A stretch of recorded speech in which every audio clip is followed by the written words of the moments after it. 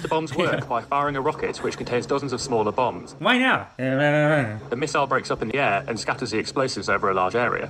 But the bombs can remain unexploded for years or even decades, posing a huge risk to civilians even after the war is over. They are banned by more than 100 countries, but both Russia and Ukraine have used them in the conflict already. The White House has defended their decision. Ukraine has provided written assurances that it is going to use these in a very careful way that is aimed at minimizing any risk to civilians. It's a decision that required a real hard look at the potential harm to civilians. The US is sending cluster bombs to Ukraine. So crazy. But apparently, yeah, they hurt 98% civilian. But the worst thing is, the guy said, is that they're only allowed to drop the cluster bombs inside of Ukraine. I'm live streaming from my digital ashram every week right here on YouTube. I'm just here to raise the vibration for the community. Thanks for coming, and I'll see you at the podcast.